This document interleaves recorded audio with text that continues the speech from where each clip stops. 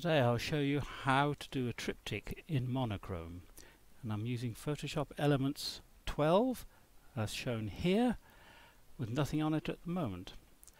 The principle of doing this is to use the paste into command, which is found under Edit. Here it is in grey at the moment,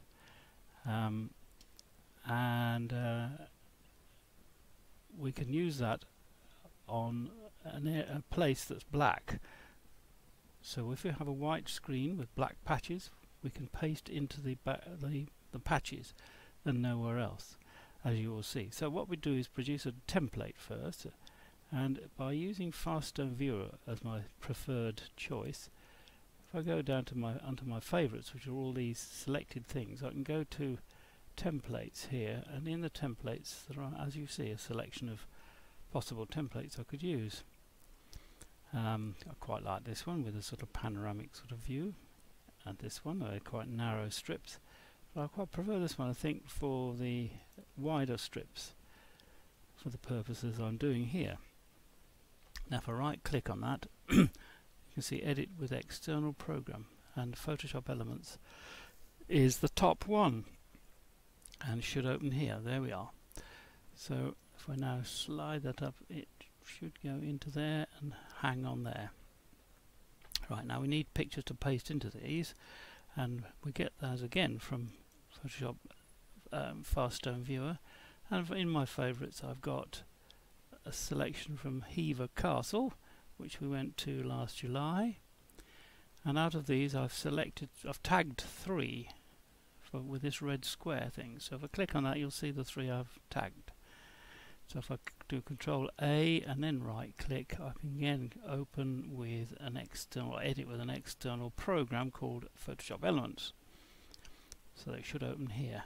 Now if I go down to, when it's opened, they've opened now, if I go down to Layout, to Default, they're all hanging on the top here.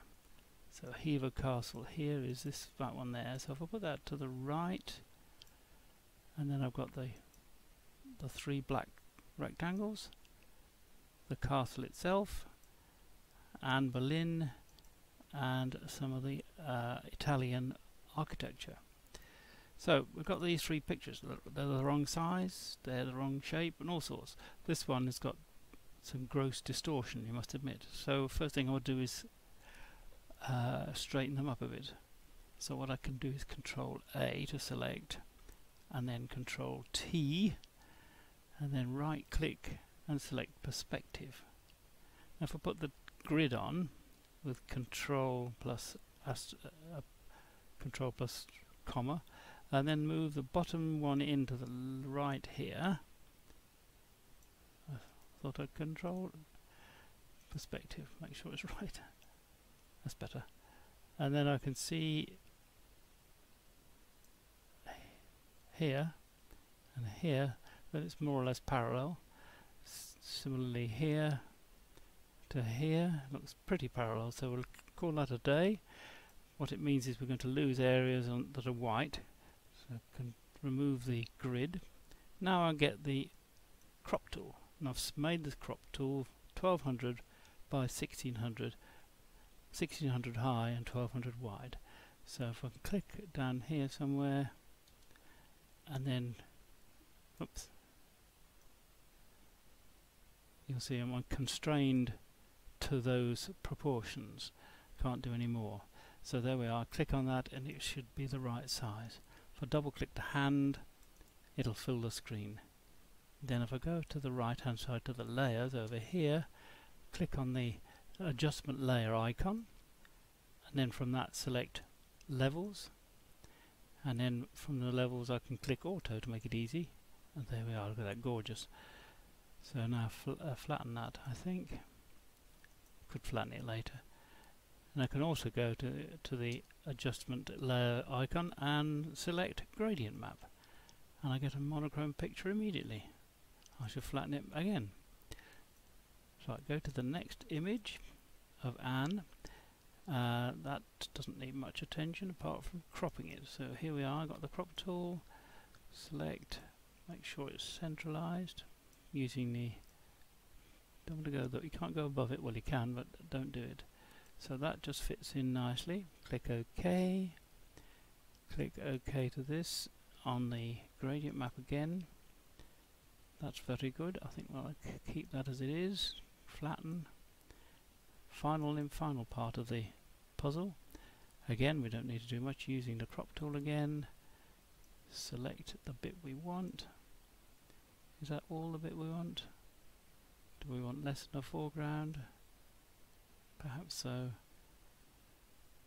If we have too much, it then doesn't. That's not too bad. That will come down to too much ceiling. Yeah, that's it. That's right. That'll do. Double click the hand to enlarge it to the full size, and then go to the adjustment layer, gradient map, and then there it is, a monochrome picture. Now we might want to go to levels just to tweak it a bit. And as you see, there's a gap down the back here, so we'll move that in a bit to darken the black bits. There's a whole patch of white here showing this black area here, but if we ignore that because it's burnt out, we can drag that across and get a rather better looking image. So now let's flatten those two layers together, all those layers together. Now we've got our 3 images, 1, 2 and 3. So what we do now is to select each of these using this quick selector tool here. Click on it and then drag across. We've selected that. Go to our first image, Control A, Control C to copy it, back to the triptych image, then edit, paste into, and there it is. Now it doesn't fit in correctly, so we need to do some adjustments. So we do Control T to do this transform tool, and then we can drag. Oh, must forget to press the scale button. Drag that up and drag this one down, and that'll do. It fits in beautifully. Right, Control D to deselect. Back to this selection tool and select this area. It's done there. Go to our middle image of Anne Boleyn. Control A to select all. Control C to copy. Back to the triptych. Back to edit. Paste into. And then Control T to transform. Just pressing the scale again. So drag it up and drag it down, and there she is, beautifully encompassed. Control D to remove the adjustment layer. Now back to the quick connect button, quick select. Selected that. Back to the last image. Control A, Control C. Back to the triptych, and then paste into, and then Control D, and then click the scale again, and then drag up and drag down. Now we can move it across a little bit and even it up a bit perhaps. Yes, perfect. Right, there we are, Control D, and there we have a triptych. Now we can go further than this. We can put borders around each of these blocks, and the way that I've found the easiest way to do that is to make a copy of the layer like so with Control plus J.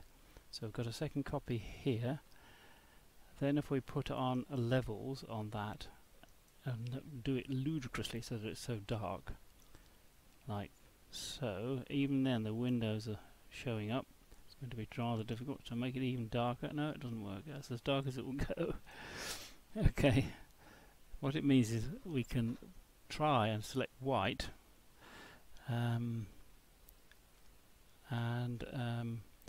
let's see if I just, no, that'll do. Right, we'll then use a quick selector brush to select the white, but of course what it's going to do when we get to the windows, oh, it's managed not to do that. Excellent. Now we go down the side.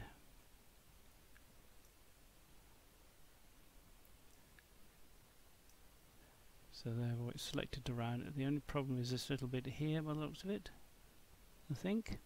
If I zoom into that. Oh no, I think it's perfect. So what we've done is managed to select the whole thing.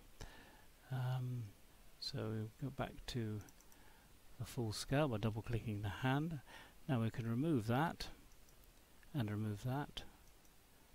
Oh, we'll leave that there, throw that one away. And now we've selected them round, so we're selecting the white area. So what we want to do is invert that, I think. So to do that, select inverse. And now we've selected the pictures themselves. Now if we now go to edit and stroke, it says I've selected 5 pixels here, color black, inside. So the black edge will come in within there. If you look now, you'll see, he said, with a zoom tool, you can see what I've added in. Right. So deselect with a Control D, and you should be able to see a subtle black border around each of those. Now I'll undo the deselect because there's other things you can do. From the last video, I failed to do the layer styles, and I've now realized why. In order to be able to see the drop shadows must go over onto a white background. So although I've got 2 layers, it didn't work properly. But if I now have got them, all of these 3 selected, if I just make a new layer from those by doing, well, layer, new, I think that'll do it, via copy. You see it's Control plus J. I get a copy up there of all of the pictures, but on a transparent background. Now the layer styles will work. Layer style, style settings, drop shadow, and now we can change the shape, you see, like that, distance, opacity. That looks much nicer. Change the angle of it. So there we have that. But we've got other possibilities. We've got stroke and bevel and glow. What I don't think a bevel would really be of any use, as you can see, and nor glow nor stroke, because we've already done the stroke. So going to that, but what we can do is we can go to the bottom layer, say, or say that layer, and go to fill. And if we go to edit, fill layer, and we can fill it with a pattern of some sort. Let's, I think nature's patterns, we want a monochrome pattern. Artist surfaces are all like that. That might be possible. One of those. Let's try this coarse one here, and then using that at, well, we've got 33% here. We could use a higher percentage just to see what it's like. 41%. Preserve transparent. Leave that as it is. Blank. Click on OK, and there you are. You see, you've got an extra dimension of a patterned background. You don't have to be happy with that background, but there you are. Then you merely flatten your image and then save it.